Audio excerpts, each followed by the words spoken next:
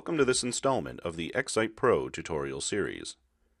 With the use of the BlackBerry, iPhone, and other mobile devices on the increase, smart webmasters who create versions of their sites optimized for these gadgets are often rewarded with increased readership. The wonderful part of working with XSitePro to put together a mobile site is that it practically creates itself and updates itself automatically as you create new pages. To create your own mobile site, head on over to the Other tab, and then choose Mobile Site Wizard. Click to enable mobile site generation, and choose a name for its folder. I'll simply call it Mobile. The next step is to choose a layout, specifically the order of page elements. By default, it starts with the page title, then the navigation menu, and here you can opt to include subpages in the menu navigation or not, the main page copy, and finally the footer menu. You can alter the order just by clicking these radio buttons.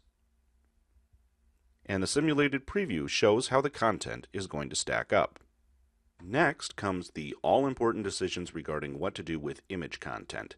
Many mobile device users pay higher fees the more content they download, and these visitors clearly wouldn't appreciate having to download lots of bandwidth-intensive images.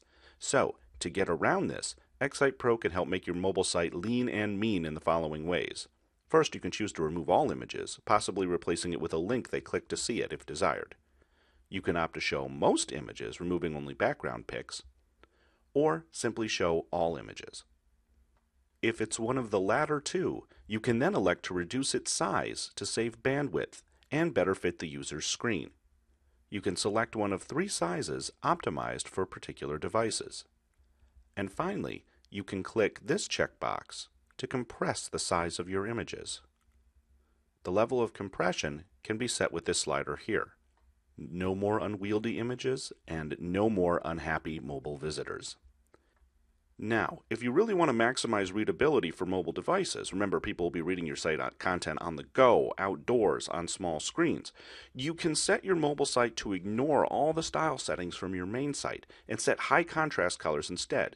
Just click the high clarity checkbox, and if you want to adjust the settings, use the advanced settings button. Now, while the default settings are quite acceptable, if you'd like your mobile site to better match some of the colors of your main site, you can adjust all color and font formatting here. In case of people with non-mobile devices stumbling across your mobile site by accident, you can set a link to the main site from your mobile site, either on the home page alone or throughout the whole site. You can specify the exact working text for that link here. On the next step, it's time to preview the site, and XSitePro has set up several templates for some of the more popular devices. Wow, it's like I've got a BlackBerry right in my hand.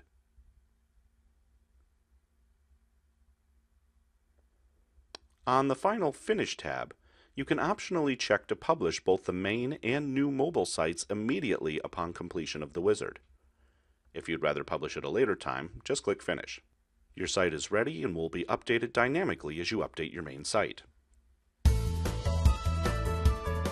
Using XSitePro, you can now cater to your mobile audience with ease.